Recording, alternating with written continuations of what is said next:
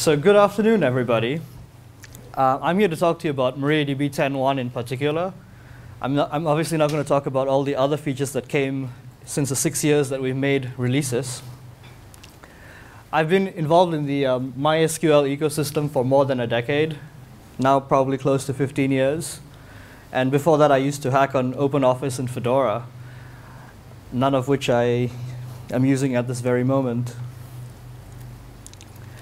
So one thing that has changed a lot is the global top 20 sites by Alexa, which happens to be a live rating of what sites are being used around the world. For example, you can see it from up here that there are now 2 Microsoft-based sites that are actually sitting on the top. What's worth noting, if you minus those 2 sites, that means the top 18 websites that are most frequently visited tend to be, in some way, shape, or form, powered by a MySQL variant. In fact, if you look carefully at number 2, which is Facebook, they pioneered something known as web-scale SQL alongside people like LinkedIn and Twitter to actually branch MySQL 5.6 and add a lot of additional features that a web-scale company would require. And all of that features tend to actually get merged back into MariaDB. People like Taobao have contributed tremendously from multi-source replication to instrumentation inside the information schema. Now, I'm guessing most of you probably at least use MySQL. Who here uses MySQL at least? MySQL 5.5 and greater, hopefully. OK. So if you use anything above 5.5, you're probably already familiar with the information schema, and Alibaba have contributed tremendously to that. Very happy to say that Google, YouTube, Wikipedia, they're all happily powered by MariaDB Server. And one thing on this slide has changed is that Amazon also now offers MariaDB. MariaDB is fully GPL v2 licensed. And for us, we believe communities are key. So we are on GitHub. You can submit patches to us with a new BSD license. So you never ever have to sign a contributor agreement. And on February 1st, 2016, we actually celebrated our 6th birthday. So we have been around now for 6 years making generally available releases. As for downloads, we do in excess of maybe 250 to 300,000 downloads a month from our website alone. And we have an estimated user base of over 8 to 12 million. And being an open source project, it's extremely difficult to keep track of. We are a feature-enhanced version of MySQL. We aim to always be application compatible. So while we will add new features, and we want to add features that MySQL eventually adds, we have to always ensure that your apps don't break when we make new changes. And we always aim to be application compatible. And we do this actively by having even more test cases and expanding the test suite. And our aim, obviously, is if you're upgrading today, we are always going to be a drop-in replacement. So an upgrade should be as easy as shutting down your MySQL server, installing MariaDB, and starting it up. We read the same data files. We use the same port. Nothing really is different, except the features that you're given access to and likely the performance. In 6 years, and a fairly small team of core developers that are paid on a daily basis to do this between the corporation and the foundation, maybe about 25 people in total, and within the community, people who are paid on a part-time basis to do this, another 20 people. We have made all those releases. We average about one release every month for a GA release, and we support each and every GA release for 5 years. So today, that means we're supporting 5.3, 5.5, 10.0, and 10.1. So you're guaranteed to always get a release at least once a month. And I checked before giving this talk, and we've had over 200 releases of the server and the connector since.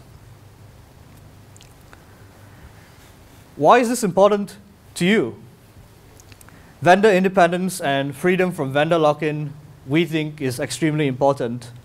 MySQL today has a single owner. If you go to the bugs database, you will see a lot of references to MySQL 5.8.0. But if you look for the source code for 5.8.0, it's not pushed to GitHub yet because they're not ready to release the code. to the public. So MySQL is very much an open source product as opposed to being an open source project. MariaDB, very much modeled after the Mozilla Foundation, has a foundation and a corporation. And everything is open. Our roadmaps are open.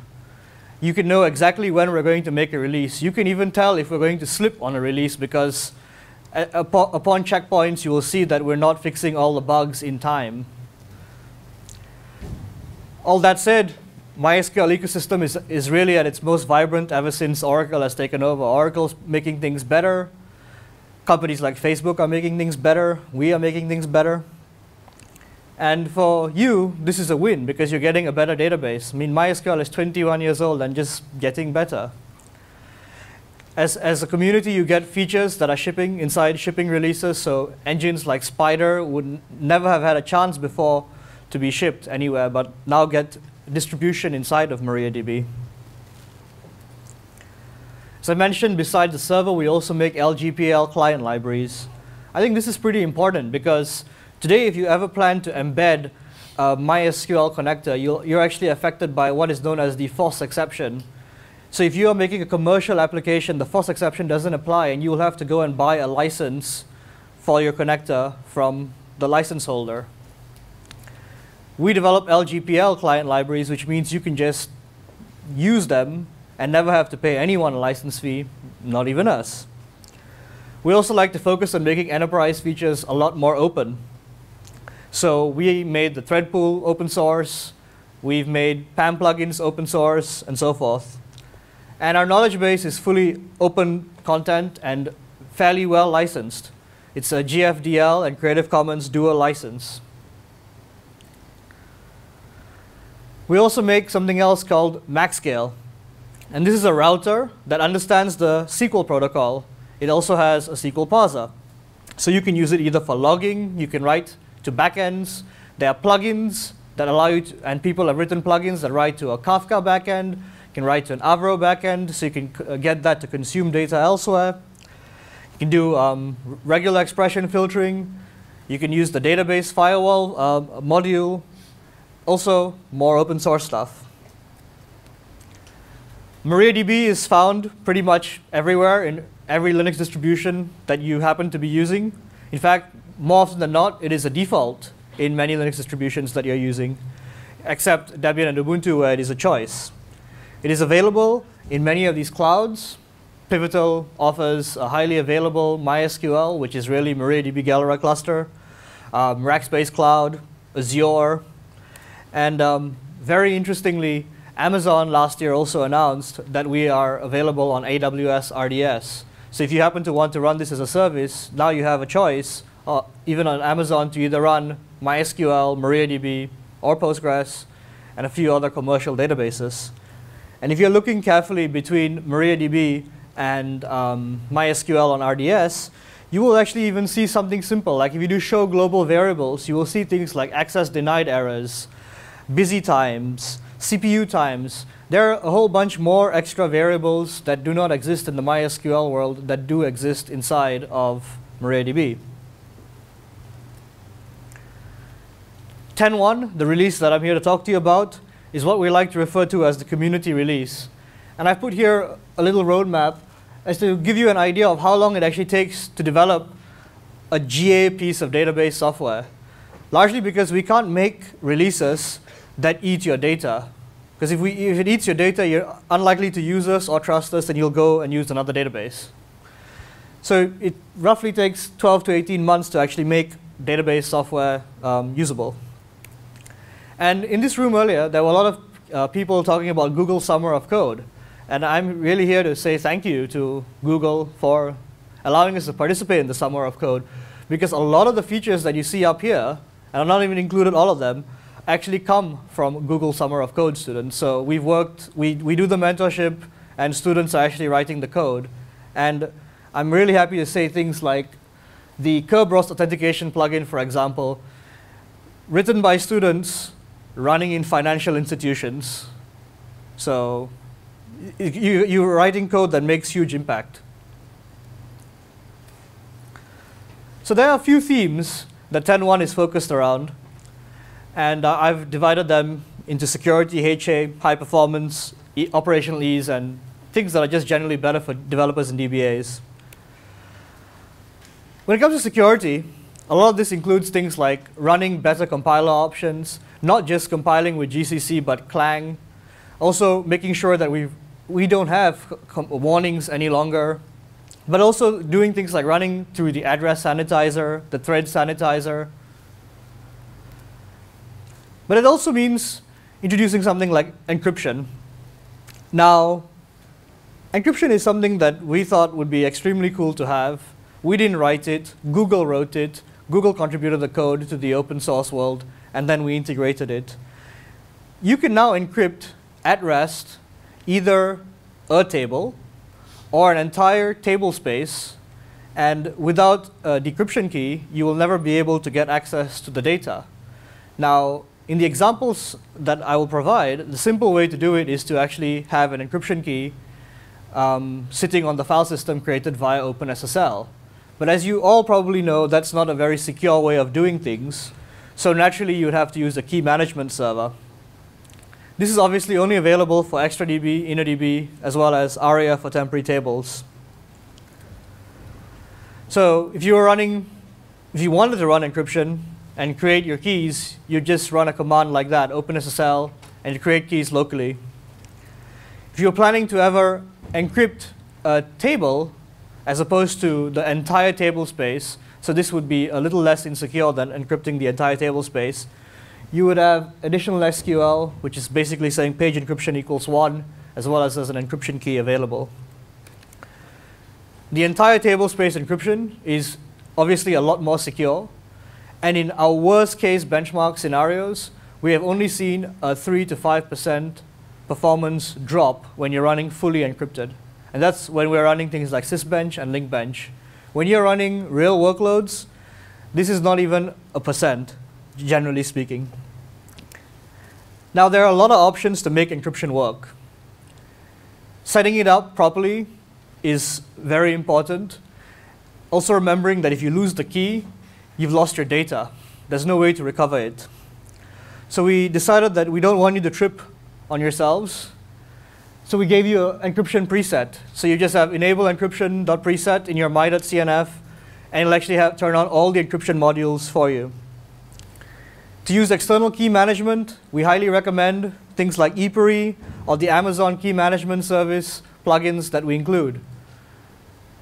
Sad to say that external key management, there is no open source solution or HSM-based solution out there. Everything tends to be closed source or commercial. Now, there are some caveats. For example, MySQL binlog at the moment cannot decrypt an encrypted binary log. This may be a problem for you if you needed to actually go and poke at the binary logs.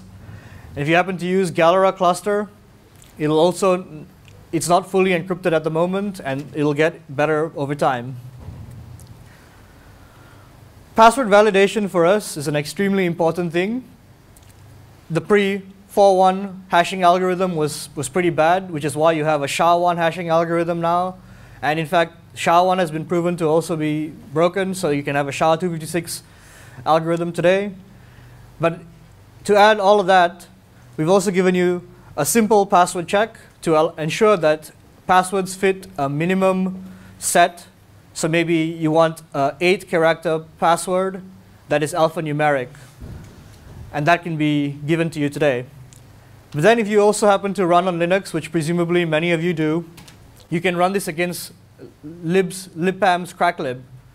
So if someone enters the password ABCDE123, it passes the simple password check, but it will fail the cracklib password check because it's easy to break ABCDE123.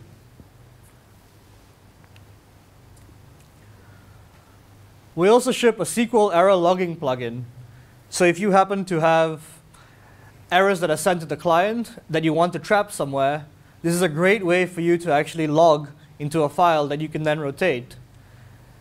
Obviously, your application will encapsulate client errors to say that it has an error connecting to the database server, but you want to know why there was an error as a DBA. The logging plugin totally helps. We also ship an audit plugin, which allows you to log all kinds of server activity. Basically, any kinds of connects, disconnects, queries, anything that's failed, anything that is touched is now available in an audit log. And with MariaDB, we give you an extension where you can also filter based on username. So if you want to know what this user did all of yesterday, or ever since they got employed, you can do that now as well. Auditing is not a free thing. Naturally, there will be something in terms of a performance hit when you're auditing. The plugin is obviously open source and free. So it's the performance that you get the hit at. So you may not want to log fully synchronously, but you may want to log asynchronously, so you don't call fsync each and every time when you're doing things in the audit log. For the longest time, we have shipped a PAM authentication plugin. So one of the common use cases that a lot of Postgres people tend to say is we don't have to maintain authentication inside of the server. We can do it externally via PAM. So we've been shipping that as well for a very long time. But I think the cool thing that we started shipping in 10.1 is the Kerberos authentication plugin. Because now you can authenticate against Kerberos if you happen to be like a financial institution. Or if you happen to be in a Microsoft environment and need to authenticate against Active Directory, you can do that as well. So your Active Directory domain controller can handle it as well. You don't have to do grants inside of the server any longer. When it comes to HA, you can now totally have complex replication topologies that can do simple failover and slave promotion that does not require you to restart your servers. This is as simple as provisioning a new slave now because of something known as global transaction identifiers. You have GTID positions now. If you happen to upgrade and need to turn it on for some reason, this would be exactly how you do it. And we will just pick up from where the current position happens to be. Failover is a big deal in the MySQL world. If you run MySQL at scale, you will have some kind of failover solution built that you are using. You're either using Tungsten Replicator, you're using MHA, or using your own custom-baked solution, because when the master goes down, you need to find the most current slave to promote it to become the new master and have all the other slaves reading off the new master. With GTIDs, doing this is now literally 3 commands. There's no longer a need for you to differentiate or do a diff on the binary logs anymore and then apply changes like what MHA does. Master failovers are extremely quick now. And then because you're running multiple masters, you may want to eventually aggregate all the data from said masters either in real time or later for doing backups, because you don't want to back up from your master. You can use multi-source replication to get a complete snapshot of what your current database usage happens to be. MySQL only provides asynchronous replication, which is what makes replication extremely fast.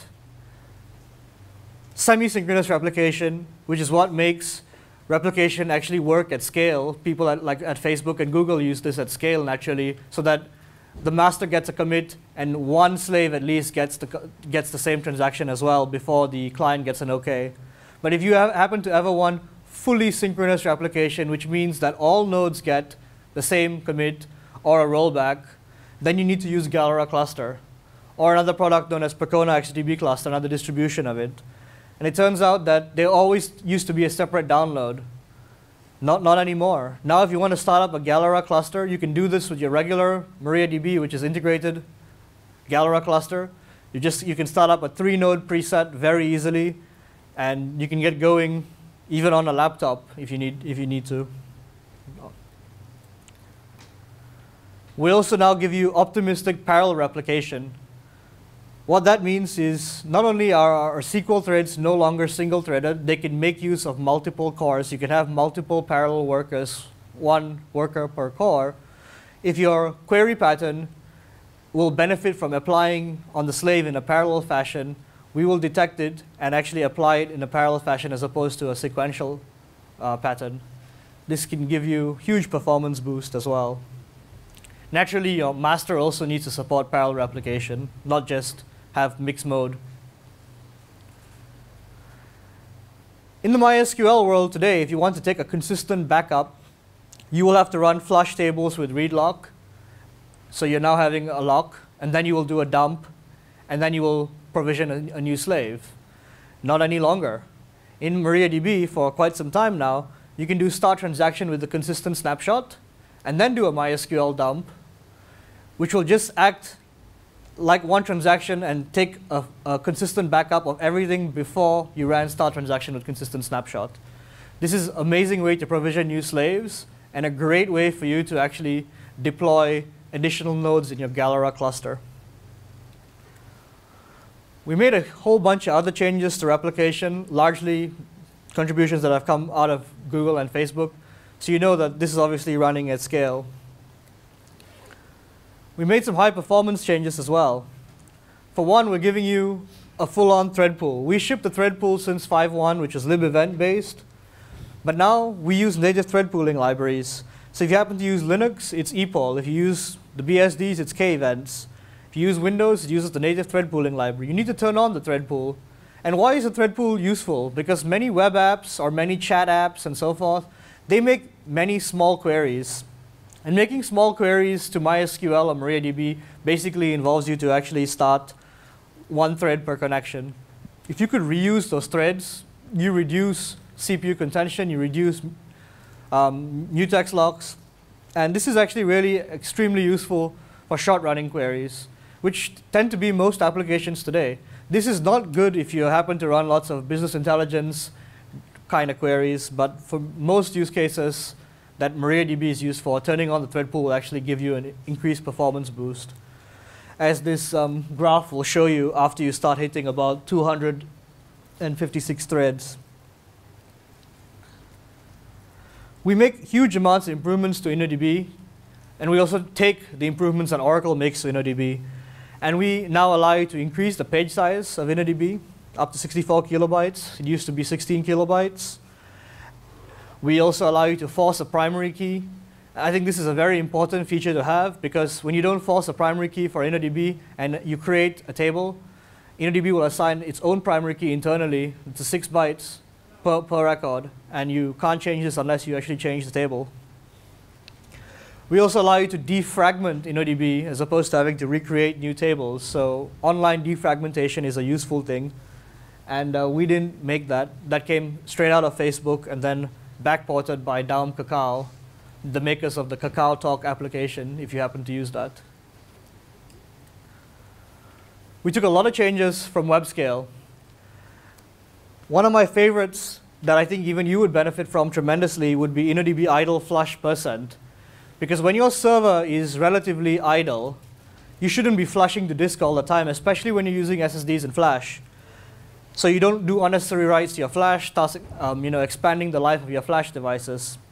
All of these features basically came out of the WebScale tree, and they've all made it into MariaDB as well. 2 days ago in London, I met someone who says he's happily running MariaDB Galera cluster on Power 8.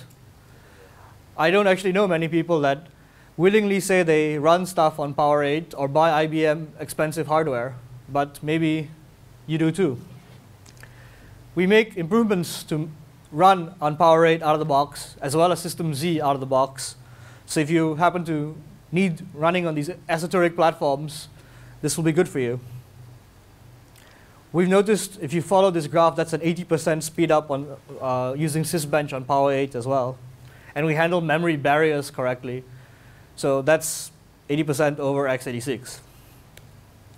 But the costs on Power 8 are tremendous. Per query variables, I state it's got a long history, which is why I also refer you to a blog post of mine that I wrote. Because this started as a Google Summer of Code project back in 2008 when we ran this as part of MySQL, but it never made it into a shipping MySQL until recently. You can now actually set per query variables on a basis. In this case, I've done set statement max statement time equals 1000, which means this query will stop after 1000 seconds. And this is also a new feature.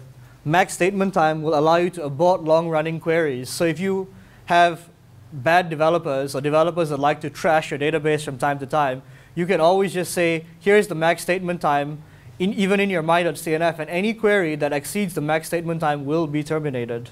It's a query timeout. If you happen to be running a web hosting company, the kill syntax is quite useful because you can actually do something like kill user username. You can kill all queries of that user. So if a user is abusing MySQL, or if a user has forgotten to pay their bills, you can now kill all their queries instantly. Besides also shutting down the account, presumably. We also give you progress reporting. So if you do an alter table or load data in file, you may now figure out if you should get a cup of coffee or go home for the weekend, because it'll tell you what the progress is. We've made a huge amount of optimizer enhancements, including making sure that we have all the same features that 5.6 has in terms of the optimizer, in where you have the explain format coming out to you in JSON, because you have other tools that maybe you want to read the JSON and then keep it for logging purposes. We also give you additional tools like histograms. We also give you the explain analyze format, which is not available inside of MySQL. We have the Connect engine. The Connect engine is kind of cool. It's like a Swiss Army knife of engines. You can read and write XML. You can read and write JSON. You can read and write BSON. Why is reading and writing BSON important? Anybody here use MongoDB? No. Wow, I'm surprised. MongoDB has their own binary JSON format. And if you use the Connect engine and you think you want to migrate from MongoDB for some reason, you can read BSON. And you can then write back to BSON if need be. The other cool thing that this engine does is it has an ODBC driver. So you can connect to any database that allows you to connect via ODBC. So this means you can connect to Oracle, SQL Server, Postgres, whatever, and actually join tables from another database with tables inside of MariaDB, all with Connect as the glue. Not for OLTP, but more for business intelligence purposes. We want to give you more instrumentation. So in things like getLock, you now see microsecond precision everywhere. As I mentioned earlier, SQL standard roles came straight out of a Google Summer of Code student. And now you can also give default roles to people. So you can actually state some people have the roles of an accountant. The accountants are allowed to read and write to these tables. Some people have the roles of an auditor. They're allowed to only read these tables. And we've also allowed you to now turn off the SQL slow query log on a session basis. So if you happen to know you're going to run a long query, why let this query go into the slow query log? If you have permissions, you can just turn it off. And we also allow you to change your default temporary storage engine from ARIA to InnoDB if you want. If you want to run full InnoDB, this is totally possible as well. A lot of people love location-based applications today. And we can now fully import the OpenStreetMap database into MariaDB, and it can actually run. In fact, that is our test use case as well. Currently it's like a 40 gigabyte database or something, and you can actually totally do that easily. We've been shipping GIS functionality since MariaDB 5.3, but only with 10.1 are we fully OpenGIS compliant, which now means we follow the spec, and we could probably give PostGIS a run for its money if people were wanting to do that. As I said, 10.1 was a release made of contributions from many, many, many people. Now on this slide include people like Codeship, the makers of the Galera cluster, who helped us integrate it into the server. IBM, who did a lot of stuff with us to make Power 8 better. Oracle, who's made MySQL better so that we could actually take all those better stuff and give it to you as well. But all of these nice folk as well, including a GSOC student who I'd like to call out, because Sriram Patil did GSOC with us twice. Not just once, but twice. And both times he wrote good code that ships. MySQL 5.7 came out shortly after MariaDB 10.1. And they implemented a lot of the features that we had been shipping maybe even since 10.0, 5.5, and 5.3. Multi-source replication was available in 10.0, so we had a good 2-year head start there. Dynamic replication filters were shipping in 5.3, so we had a good 4-year head start there. Show explain for thread ID, again we had a couple-year head start there. They now have GIS functionality as well. And they use boost geometry as opposed to regular inside the server itself. And they have that as well, and we've had a head start there too. Online GTID implementation, that was our claim to fame for a very long time. And we are at least 2 years ahead in that sense. Virtual columns, we shipped in 2011 in 5.2, so many years ahead. But there are still features that the end user can see that ensure that we're still ahead.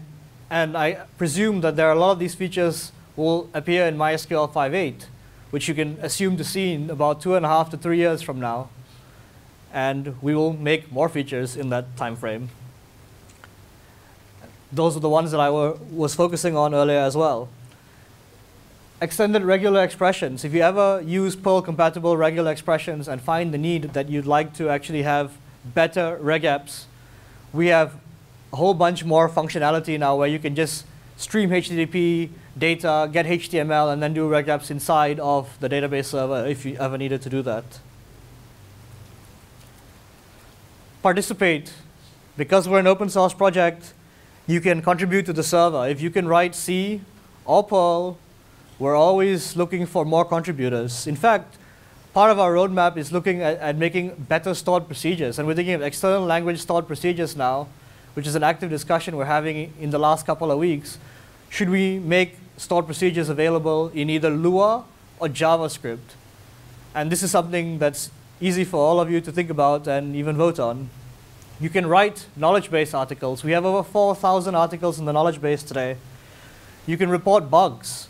We have a fully public bug system. You can join us on IRC. We're not cool enough to be on Slack, but we are on IRC.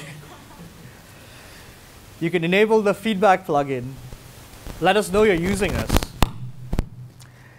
Join our mailing lists. They're fairly active. I estimate anywhere between 5 to 10 posts a day, so not so bad maybe. You can tweet us. We're on Facebook, Google+. And I guess the other really cool thing is that in earnest, we made our first release 6 years ago. And in 6 years, there are now 9 books. And it seems like there are always more popping up, which means it's kind of impressive because back in the MySQL day, it took us 6 years to get our first book. So in 6 years now, we have 9. So, in conclusion, MariaDB is fully GPL v2 licensed. We can't relicense to GPL v3 if that's a question you're going to ask, because a lot of our core is also still MySQL. We want to guarantee your freedom. So even if MariaDB Corporation happens to be, IPO'd, bought, whatever, the foundation is still going to be there, just like the Mozilla Foundation. It's feature complete with MySQL. We load it with extras. So in a way, it's kind of like a supersize me version of MySQL. We also make enterprise features open. And I think the other really cool thing about MariaDB is that it's distributed everywhere. You get it standard on most Linux distributions except Debian and Ubuntu. You get it on the cloud as a choice. You get it on a Mac if you happen to use that on Homebrew. It's really easy for you to get to. And with that, I'd like to say thank you for listening. And do you have any questions for me? Yes, question here first.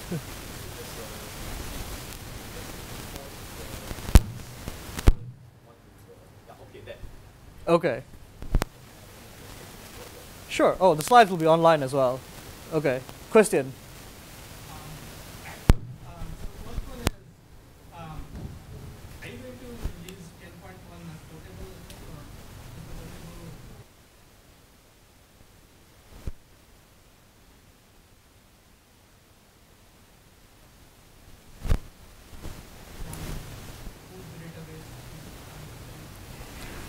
So are we going to have like a portable table space? Actually, MySQL, to be fair, also has portable table spaces if you're running InnoDB. So you can actually, still burn it onto like a CD-ROM or DVD-ROM, and you can actually run it off such media if you need to. And that was introduced in back in MySQL 5.6 again. So we have had portable table spaces too. So if that's a need of yours, like there are many of these apps that allow you to run Wikipedia offline as well. And if you want to run the whole Wikipedia offline, MediaWiki will require you to use MariaDB. And yeah, you can totally run that on a disk as well. Yeah, my second question was, is encryption only going to be on the enterprise? So just to be clear, and I don't know if that was not clear, everything I talked about is completely 100% open source. The enterprise release that we have is just you buying support. There's no difference from the version that we ship. So everything that you saw here is 100% open source. Encryption has been open source since we started, and we have no intention of ever making closed source things. In fact, every time we see MySQL make something closed source, we make an open source equivalent. So, thread pool, PAM plugin, Active Directory plugin. Our aim is to open close things, never to close anything further. If your question is about the Amazon key management plugin, our plugin is open source, but Amazon's key management is not. And it starts at $5,000 for the cloud HSM device, and it goes up. And you're not paying us, you're paying Amazon.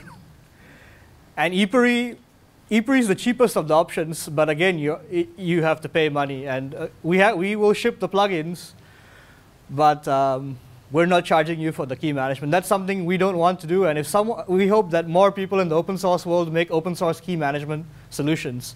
There is currently no good open source key management solution that we can hook into.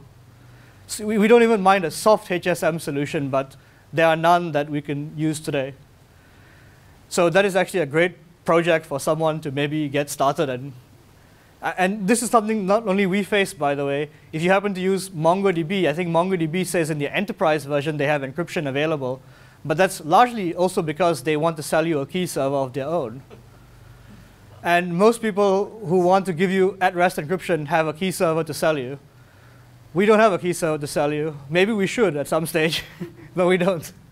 We just integrate with third-party solutions, let someone else sell it to you. But the plugins are open. This will be the last question. OK, last question. I know this is on your last slide. Can I just take a look because I want to download the slides? Oh, yeah. Slideshare.net. OK, that was not a question, but thank you anyway. One more. Very quick though. Yes. Just very quickly, is there an assurance that I can just take MySQL out of my existing web app and plug in MariaDB and there will be absolutely no problems whatsoever? Yes, and if you have a problem, like recently we saw these Cloud Stack users say they have a problem with the optimizer, and they reported a bug, and it was fixed fairly quickly. So yes, there should be no problem. In fact, if you use a Linux distribution, more often than not, the older ones, you can just do like an apt-get upgrade. But the newer ones, like if you use Fedora, CentOS, 7, and so on, they're all just shipping MariaDB as a default. So your application has most likely been running MariaDB if you have upgraded Linux without you even really realizing that it's there. So it should not break anything. And if it does, you should file a bug. And we keep on extending our test cases to make sure we test against the latest MySQLs. MySQL's test cases are not as varied as ours. I think they have their own internal test suite now. But ours are all completely public, and we should break nothing. Okay. OK, thank you.